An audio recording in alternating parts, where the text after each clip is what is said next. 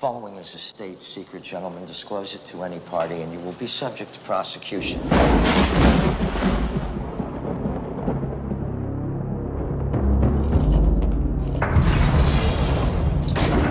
His name is John Mason, British national, incarcerated on Alcatraz in 1962. Escaped in 63. There's no identity in the United States or Great Britain. He does not exist.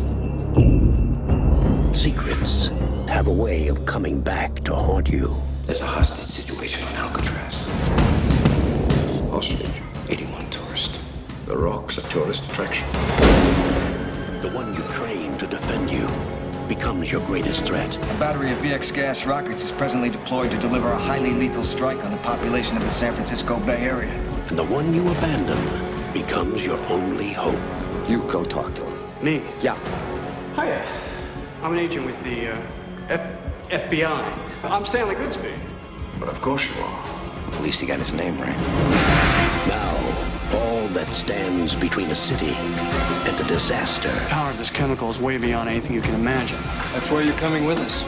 Is a man who's never seen combat. You're a chemical freak. I'm a chemical super freak, actually. And another who's been out of action for 30 years. Show us on the blueprints. I can't. My blueprint was in my head. Fortunately, some things you never forget. But don't worry. It'll all come back to me.